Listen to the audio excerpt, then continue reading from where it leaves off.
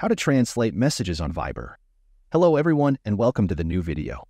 In today's video, I will show you how you can translate messages on Viber. Viber, as well as all other social networks, were developed in the US and by the very nature of things are made in English. However, since a large population uses these services and since not everyone speaks English, there is a need to translate applications and messages in them.